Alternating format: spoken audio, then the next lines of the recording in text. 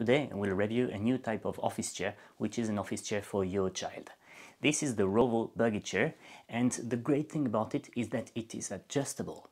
And all parents know how difficult it is to find an adjustable ergonomic chair for their children, so this is why this one is particularly interesting. It has 3 adjustment possibilities, which are here at the back. Here you can set the height of the backrest, which is basically the height of the lumbar support. And by the way, you see that this is a really beautiful shape for lumbar support. It allows your butt to stick here into this, say, kind of gap, and your belt will be well supported here. So this is really a nice shape for a backrest. The second adjustment that you can find is here, and this is for the height of the seat pan. Yeah, so this will be determined, both adjustments, by the age of your child, basically. And third adjustment is an adjustment of the seat pan. If you turn the wheel here, the seat pan will go forward or rather backwards. I'm always a bit, I have mixed feelings on the fact that you should have a forward tilted seat pan, because as you can see in the video that I link in the description, the more forward tilted is the seat pan, the more you will tend to sit with a hollow back. Okay, so now how will you know if this chair is adapted to your child? You see that the seat pan can go really low, so we'll see if this height is a limiting factor. You see that the backrest can go down till the seat pan, even when the seat pan is super low, so this won't be limiting too much. What will be limiting is the depth that we have here.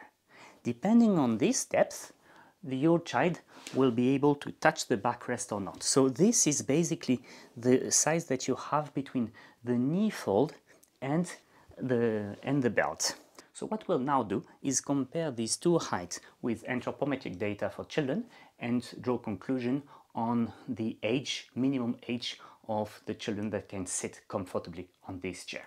What I measure is the height of the front edge of the seat pan, which is here 30 centimeters, and on the other hand I measure the distance between the most forward point of the backrest and the most forward point of the seat pan, and here I arrive at 26 centimeters, so 30 in height, 26 in depth. Whenever you use anthropometric data, as we will be doing now, the difficulty is how to find the data. There are books that you can buy with tons of tables, but free data is rather scarce and not that easy to find. The site that I use here for the purpose of this video is a site that is a anthropometric data table for the Belgian population. Belgium, France, Switzerland doesn't change so much. It would change possibly if you would look at the Dutch people, which are the tallest population worldwide as far as I'm informed. The two lines we need to look at are number 11, which are popliteal height, and number 13, which are buttock popliteal length. So number 11 is basically the sitting height, the height of your knee fold, and number 13 is the sitting depth, i.e. the length of your thigh, or at least your under thigh. The easiest way forward is to look at the average column for boys and girls and to find the data that we're looking for, i.e. a sitting height of at least 30 centimeters and a sitting depth of at least 26 centimeters.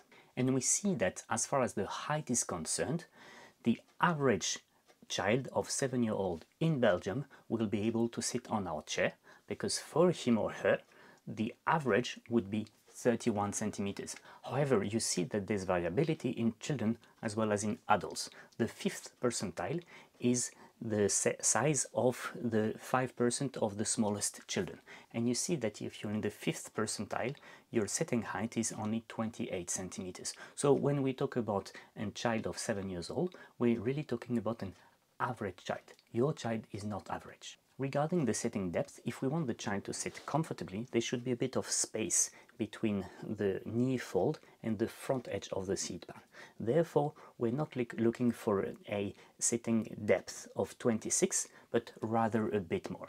And we find that for average children of 5 years old, the average sitting height should be 28 centimeters. So you see that basically the chair is more limiting in terms of its height than in terms of its depth. Now, as I said, your child is not an average child, so now that you have these two dimensions, which are difficult to find on the technical specs, I know, well, measure the sitting height of your child and the sitting depth of your child, and you can assess whether this chair is okay for him or her, knowing that technically the chair is definitely way better than most chairs that you can find out there.